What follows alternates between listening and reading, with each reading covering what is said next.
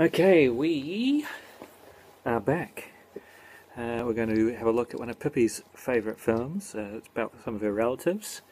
And we're going to have a look, of course, the best werewolf film of all time, An American Werewolf in London, this new Steelbook edition. Now, I'm sure plenty of people will disagree with me, but I think the werewolf genre is one of the poorest represented sort of subgenres in horror.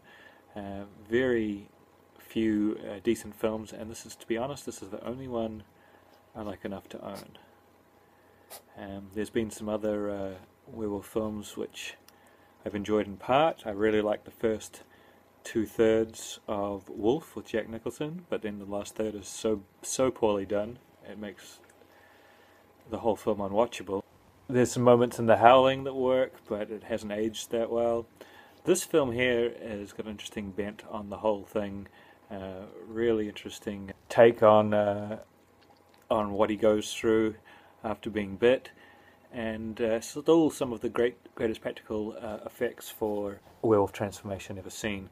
If anyone ever saw the sequel, American Werewolf in Paris, where they use CGI, well, that's terrible. Practical effects the way to go, pretty much always. So this is the new stylized cover, which I think some people didn't really care for it, but I much prefer it to the cover of the Full Moon edition, which is what this disc is. It's the American Werewolf in London Full Moon edition, so it has all the same special features as the previous edition. And on the back, it just says that. Now, in case you weren't aware of what was already on the special edition, there's Beware of the Moon. It's an hour and 37-minute documentary on the making of the film. Very in-depth, it's very good. It's only in standard definition. I Walked with the Werewolf. It's a 7.5-minute featurette in 1080i about the transformation sequences, which is also very good. I've seen all of the special features. The only thing I haven't checked out is the commentary. It has a feature commentary with cast members David Norton and Griffin Dunne. Griffin Dunne, of course, being the star of this film, but he's also the star of one of my other favourites, After Hours, with Martin Scorsese. Making of American Werewolf in London, the original featurette, 5.5 minutes. An interview with John Landis, he's the director, 18 minutes and 20 seconds. Makeup artist Rick Baker, American Werewolf in London. It's another 11-minute feature on makeup effects. Casting of The Hand, archival footage from Rick Baker's workshop as they cast Dave Norton's hand in 1980. And when they say casting, they mean putting his hand inside material to make a rubber cast of the shape of his hand.